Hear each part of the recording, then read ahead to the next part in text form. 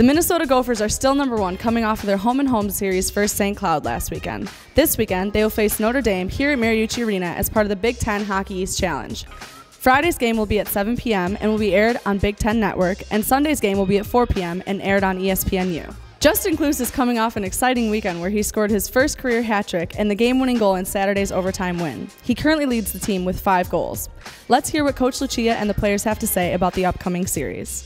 The biggest disappointment for me on Friday was just our lack of discipline.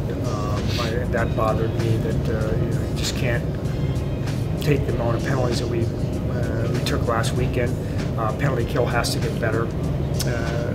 This weekend we were pretty good all year long, but then we gave up the 3, or actually 4 on the weekend against St. Cloud, and that dropped our numbers quite a bit. So we have some guys that we're asking to kill that really didn't kill much last year. They have to get better at it. We're kind of a puck possession team, so if we have the puck, it's going to be difficult for them to score. But I think our defense needs to improve a lot.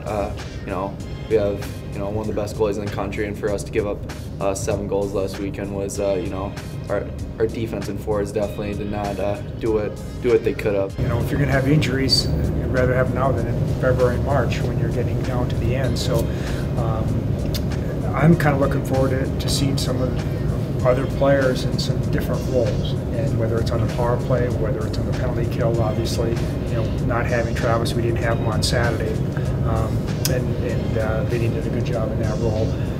Now losing Brady, which we lost halfway through the game, now we have the week to prepare without those guys, and we also know that we won't have them for a few weeks at the same time. But the good thing is it's not like it's season-ending injuries or anything like that. It's just part of the game that you're going to have some injuries.